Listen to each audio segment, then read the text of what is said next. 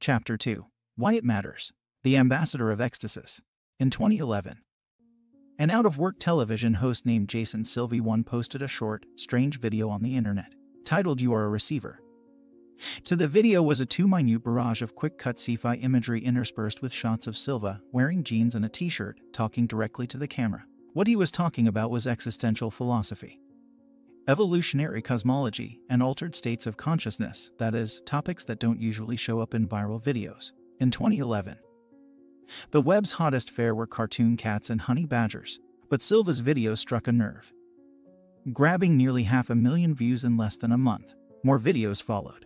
Between 2011 and 2015, Silva put more than 100 different offerings online, garnering over 70 million views. NASA and Time reposted his work.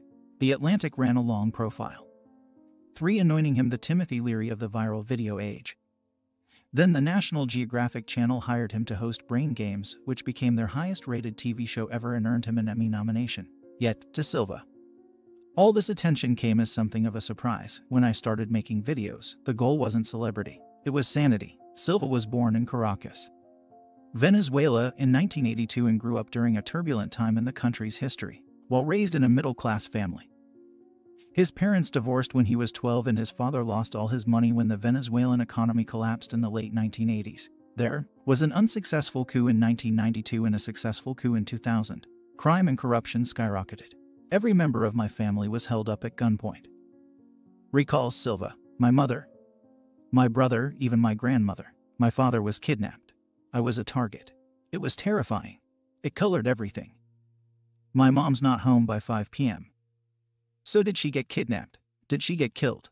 It was this constant, knowing fear that never went away. That fear turned Silva into a shut-in. By the time he was a teenager, he could barely leave his house. He became paranoid, constantly wondering if all the doors were locked, if the noise he just heard was an intruder. I was a kid, he says. It was supposed to be this carefree time, but I was always battling crazy, neurotic thoughts, and it was just crippling.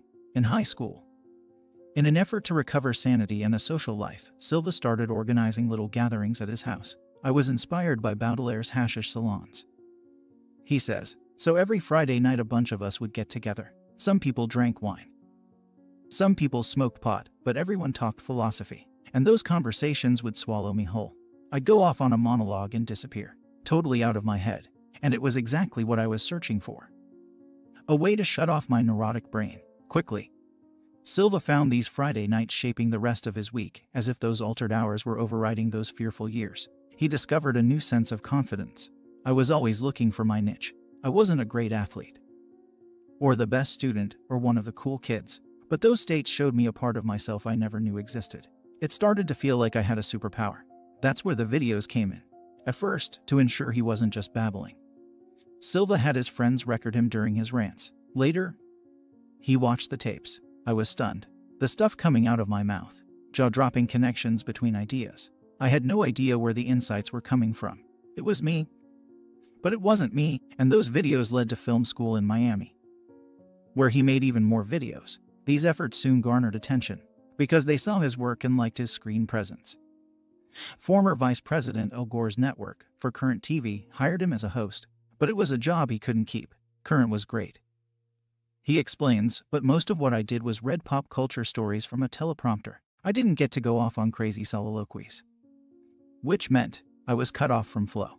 All that neurosis came flooding back. What I realized at Current was that I couldn't live without frequent access to these states.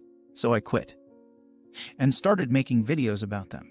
In Silva, Ecstasis had found an ambassador, because the conditions of his life and the wiring of his mind made his interior reality so uncomfortable. He got very good at tinkering with his consciousness. In his intuitive pursuit of these moments, Silva cobbled together a remarkably effective way to get outside himself for relief and inspiration.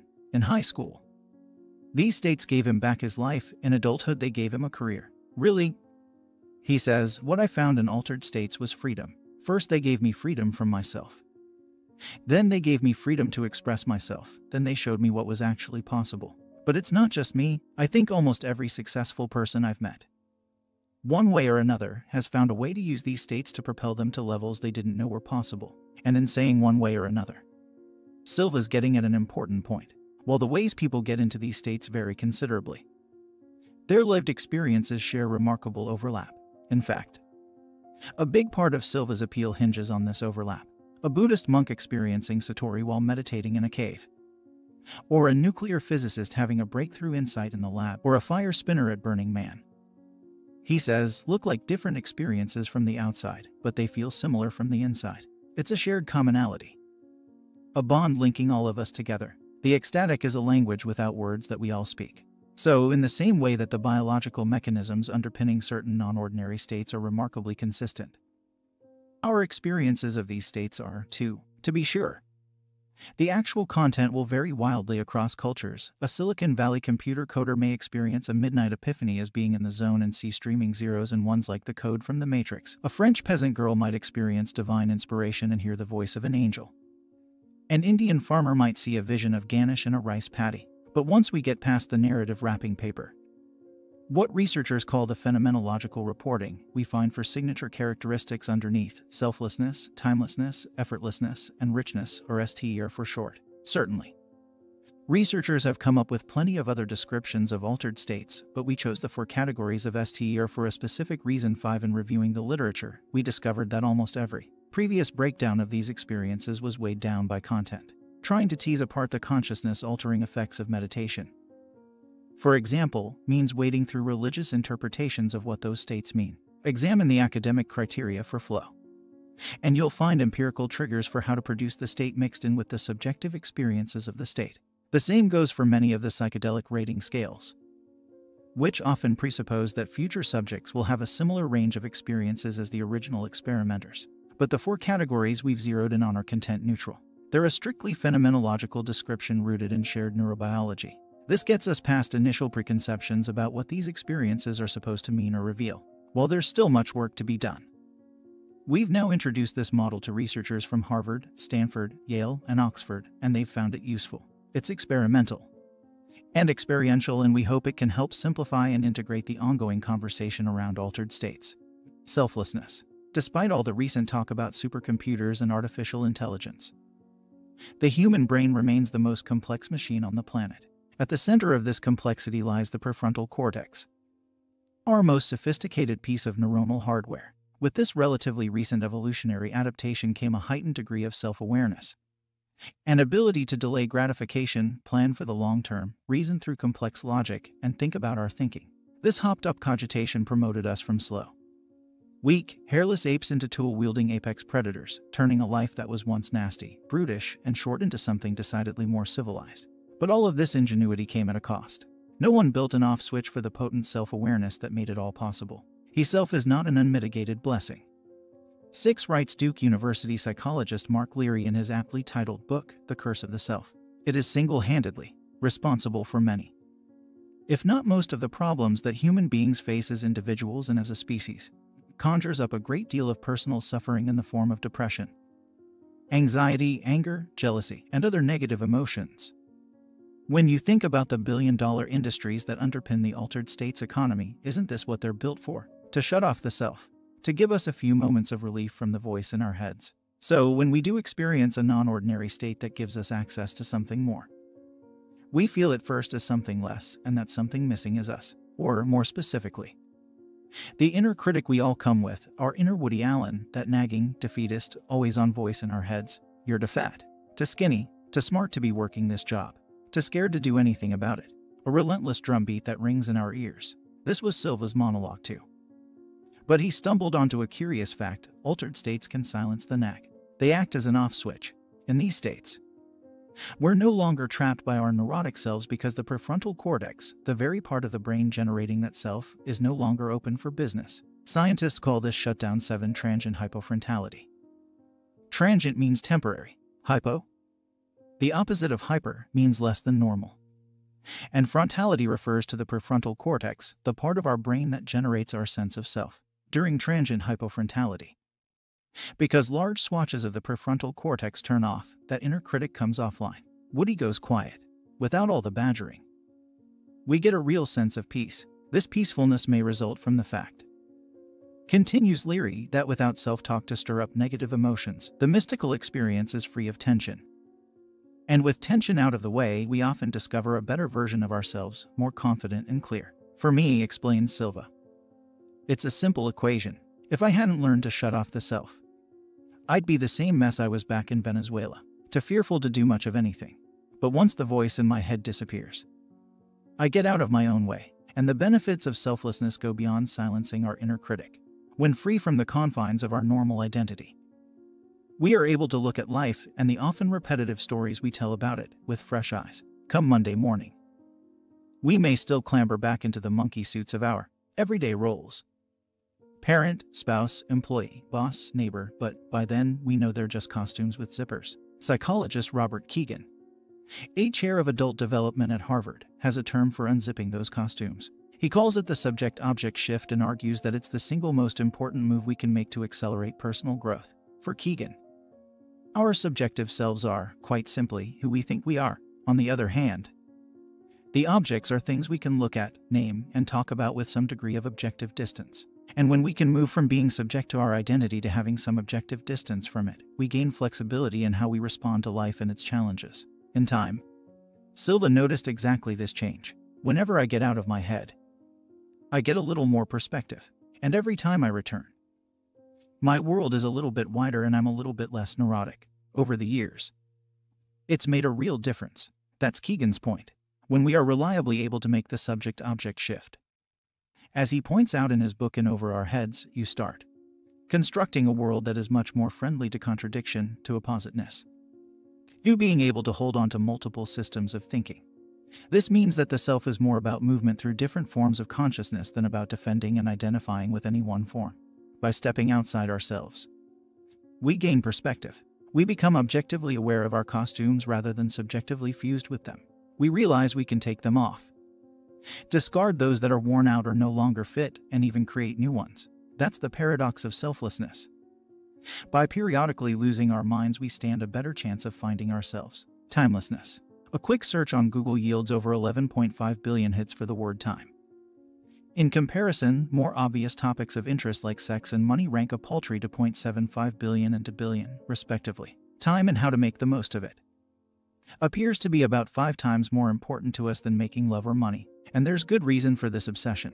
According to a 2015 Gallup survey, 9.48% of working adults feel rushed for time, and 52% report significant stress as a result. Bosses, colleagues, kids, and spouses all expect instant response to emails and texts. We never really get free of our digital leashes. Even in bed or on vacation, Americans are now working longer hours with less vacations than any industrialized country in the world. Time poverty. 10 as this shortage is known, comes with consequences when are juggling time. Harvard economist Senthil Mullainathan recently told the New York Times, "You borrow from tomorrow. And tomorrow you have less time than you have today. It's a very costly loan." Non-ordinary states provide some relief from this rising debt. And they do it in much the same way as they quiet our inner critic. Our sense of time isn't localized 11 in the brain. It's not like vision, which is the sole responsibility of the occipital lobes. Instead, time is a distributed perception, calculated all over the brain, calculated, more specifically, all over the prefrontal cortex, during transient hypofrontality. When the prefrontal cortex goes offline, we can no longer perform this calculation. Without the ability to separate past from present from future, we're plunged into an elongated present, what researchers describe as the deep now. Energy normally used for temporal processing gets reallocated for focus and attention. We take in more data per second and process it more quickly. When we're processing more information faster, the moment seems to last longer, which explains why the now often elongates in altered states. When our attention is focused on the present, we stop scanning yesterday for painful experiences we want to avoid repeating. We quit daydreaming about a tomorrow that's better than today. With our prefrontal cortex offline, we can't run those scenarios. We lose access to the most complex and neurotic part of our brains. And the most primitive and reactive part of our brains, the amygdala, the seat of that fight or flight response, calms down, too. In his book The Time Paradox, 12 Stanford psychologist Philip Zimbardo, one of the pioneers in the field of time perception, describes it this way: when you are fully aware of your surroundings and of yourself in the present, increases the time that you swim with your head above water. When you can see both potential dangers and pleasures, you are aware of your position and your destination. You can make corrections to your path. In a recent study published in Psychological Science, 13 Zimbardo's Stanford colleagues Jennifer Ocker and Melanie Rudd found that an experience of timelessness is so powerful it shapes behavior. In a series of experiments, subjects who tasted even a brief moment of timelessness felt they had more time available, were less impatient, more willing to volunteer to help others, more strongly preferred experiences over material products, and experienced a greater boost in life satisfaction. And when we do slow life down, we find the present is the only place in the timescape we get reliable data anyway. Our memories of the past are unstable and constantly subject to revision. Like a picture book honeymoon overwritten by a bitter divorce, memory distortions are basic 14 and widespread in humans, acknowledges cognitive psychologist Elizabeth Loftus, and it may be unlikely that anyone is immune. The past is less an archived library of what really happened and more a fluid director's commentary we're constantly updating. Future forecasts aren't much better. When we try to predict what's around the bend, we rarely get it right. We tend to assume the near future will look much like the recent past. That's why events like the toppling of the Berlin Wall and the 2008 financial collapse caught so many analysts flat-footed. What looks inevitable in hindsight is often invisible with foresight. But when non-ordinary states trigger timelessness, they deliver us to the perpetual present, where we have undistracted access to the most reliable data. We find ourselves at full strength. That was another thing I noticed, says Silva. When I go off on a tangent and the ideas start to flow, there's no room for anything else. Definitely not for time. People who see my videos often ask how I can find all those connections between ideas. But the reason I can find them is simple. Without time in the picture, I have all the time I need. Effortlessness. These days, we're drowning in information, but starving for motivation. Despite a chirpy self-improvement market peppering us with endless tips and tricks on how to live better, healthier, wealthier lives, we're struggling to put these techniques into action. 1 in 3 Americans, for example, is obese, 15 or morbidly obese, even though we have access to better nutrition at lower cost than at any time in history. 8 out of 10 of us are disengaged or actively disengaged at work, despite the HR circus of incentive plans, team building offsites, and casual Fridays. Big box health clubs oversell memberships by 400%, 16 in the certain knowledge that, other than the first 2 weeks in January and a brief blip before spring break, fewer than 1 in 10 members will ever show up. And when a Harvard Medical School study confronted patients 17 with lifestyle-related diseases that would kill them if they didn't alter their behavior, 87% couldn't avoid this sentence. Turns out, we'd rather die than change. But just as the selflessness of an altered state can quiet our inner critic, and the timelessness lets us pause our hectic lives, a sense of effortlessness can propel us past the limits of our normal motivation. And we're beginning to understand where this added drive comes from. In flow, as in most of the states 18 we're examining, 6 powerful neurotransmitters, norepinephrine, dopamine, endorphins, serotonin, anandamide, and oxytocin, come online in varying sequences and concentrations. They are all pleasure chemicals. In fact, the 6 most pleasurable chemicals the brain can produce in these states are one of the only times we get access to many of them at once. That's the biological underpinning of effortlessness.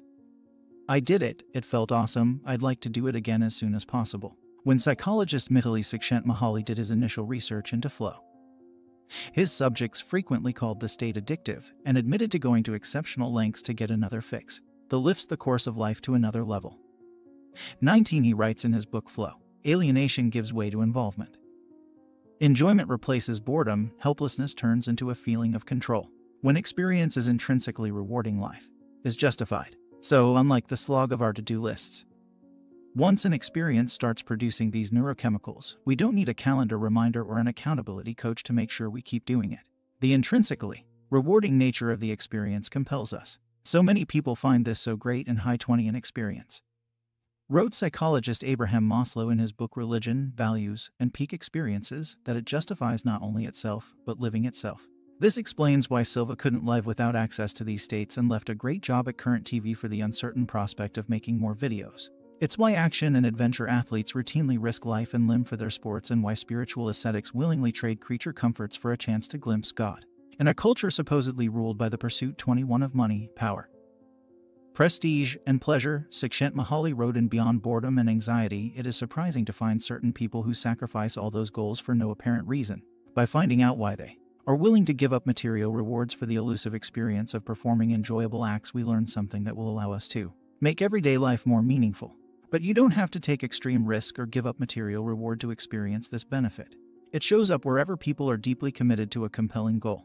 when John Hagel, 20 to the co-founder of Deloitte Consulting's Center for the Edge, made a global study of the world's most innovative, high-performing business teams, meaning the most motivated teams on the planet. He'd found that the individuals and organizations who went the farthest the fastest were always the ones tapping into passion and finding flow. This ability to unlock motivation has widespread implications across the board. From education to healthcare to business, motivational gaps cost us trillions of dollars a year. We know better. We just can't seem to do better, but we can do better. Effortlessness appends the suffer now. Redemption later of the Protestant work ethic and replaces it with a far more powerful and enjoyable drive. Richness. The final characteristic of ecstasis is richness. A reference to the vivid, detailed, and revealing nature of non-ordinary states. In his first video, "You Are a Receiver," 23 Silva explains it like this: it's creative inspiration or divine madness, or that kind of connection to something larger than ourselves that makes us feel like we understand the intelligence that runs throughout the universe. The Greeks called that sudden understanding anamnesis, literally, the forgetting of the forgetting, a powerful sense of remembering.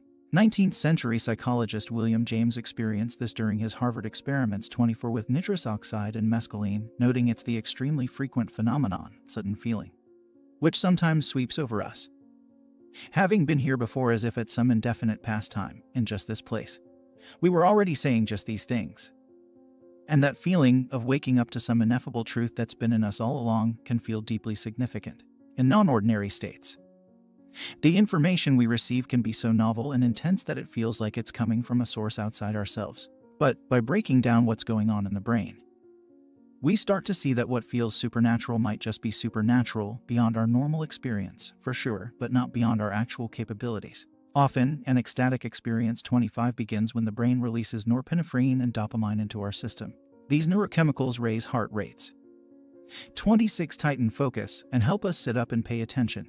We notice more of what's going on around us. So information normally tuned out or ignored becomes more readily available. And besides simply increasing focus, these chemicals amp up the brain's pattern recognition abilities, 27 helping us find new links between all this incoming information. As these changes are taking place, our brainwaves slow from agitated beta to calmer alpha, 28 shifting us into daydreaming mode, relaxed, alert, and able to flit from idea to idea without as much internal resistance. Then parts of the prefrontal cortex begin shutting down, 29 we experience the selflessness, timelessness, and effortlessness of transient hypofrontality. This quiets the already know that move along voice of our inner critic and dampens the distractions of the past and future. All these changes knock out filters we normally apply to incoming data, giving us access to fresh perspectives and more potential combinations of ideas. As we move even deeper into ecstasis, the brain can release endorphins and anandamide 30. They both decrease pain, removing the diversion of physical distress from the equation, letting us pay even more attention to what's going on. Anandamide also plays another important role here. 31. Boosting lateral thinking, which is our ability to make far-flung connections between disparate ideas. Post-its, slinkies, silly putty, superglue, and a host of other breakthroughs all came when an inventor made a sideways leap, applying an overlooked tool in a novel way. In part, that's anandamide at work. And if we go really deep, our brainwaves shift once again, pushing us toward quasi-hypnotic theta, a wave we normally produce only during REM sleep that enhances both relaxation and intuition. To wrap it all up, we can experience an afterglow of serotonin and oxytocin, 30 to prompting feelings of peace, well-being, trust, and sociability as we start to integrate the information that has just been revealed. And revealed is the right word. Conscious processing can only handle about 12,033 bits of information at once. This isn't much. Listening to another person speak can take almost 60 bits, if two people are talking. That's it. We've maxed out our bandwidth. But if we remember that our unconscious processing can handle billions of bits at once, we don't need to search outside ourselves to find a credible source for all that miraculous insight. We have terabytes of information available to us. We just can't tap into it in our normal state. Umwelt is the technical term 30 for the sliver of the data stream that we normally apprehend. It's the reality our senses can perceive. And all umwelts are not the same. Dogs hear whistles we cannot. Sharks detect electromagnetic pulses, see ultraviolet light, while we remain oblivious. It's the same physical world. Same bits and bytes, just different perception and processing. But the cascade of neurobiological change that occurs in a non-ordinary state lets us perceive and process more of what's going on around us and with greater accuracy. In these states, we get upstream of our world. We get access to increased data, heightened perception, and amplified connection. And this lets us see ecstasis for what it actually is.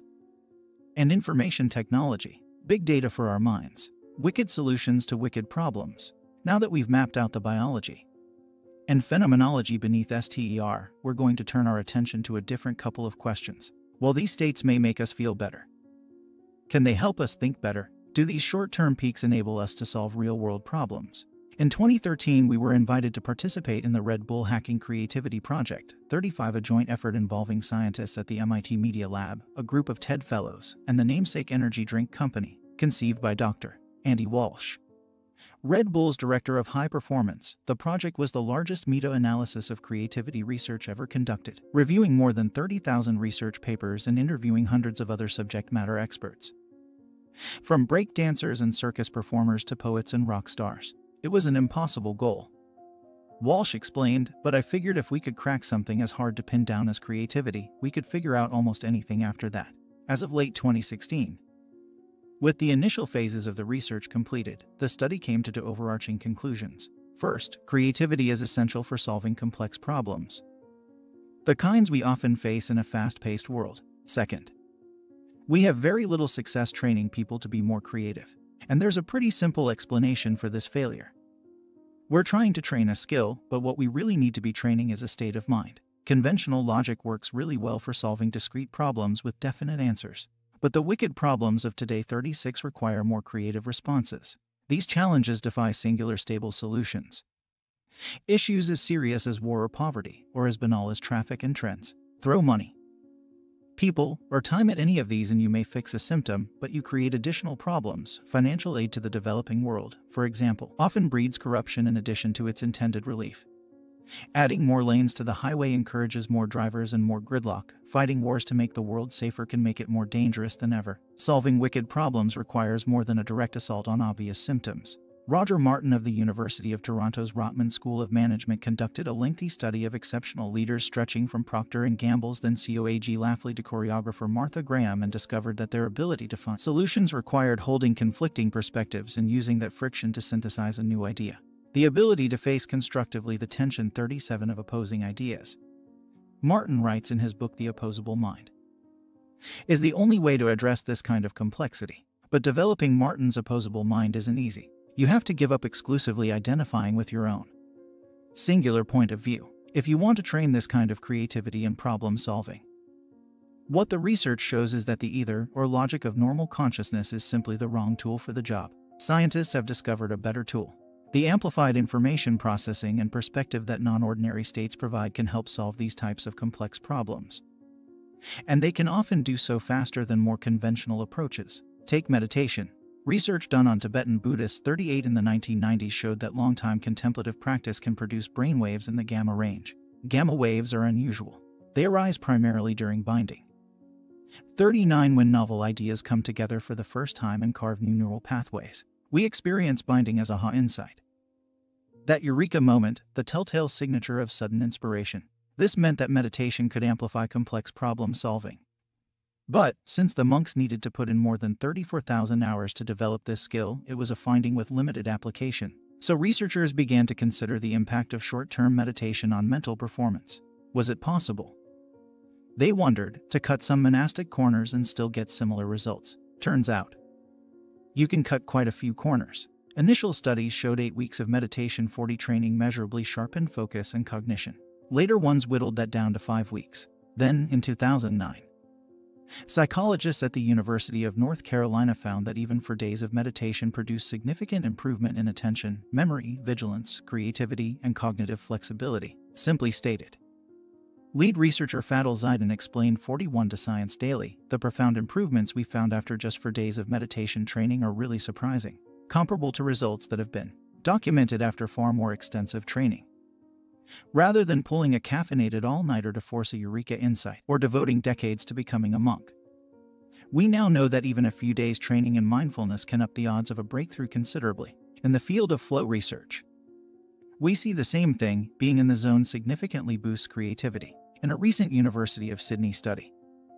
42 researchers relied on transcranial magnetic stimulation to induce flow, using a weak magnetic pulse to knock out the prefrontal cortex and create a 20 to 40-minute flow state. Subjects were then given a classic test of creative problem solving. The 9-dot problem. Connect 9 dots with 4 lines without lifting pencil from paper in 10 minutes, under normal circumstances. Fewer than 5% of the population pulls it off, in the control group. No one did, in the flow-induced group. 40% connected the dots in record time, or 8 times better than the norm. And this isn't a one-off finding.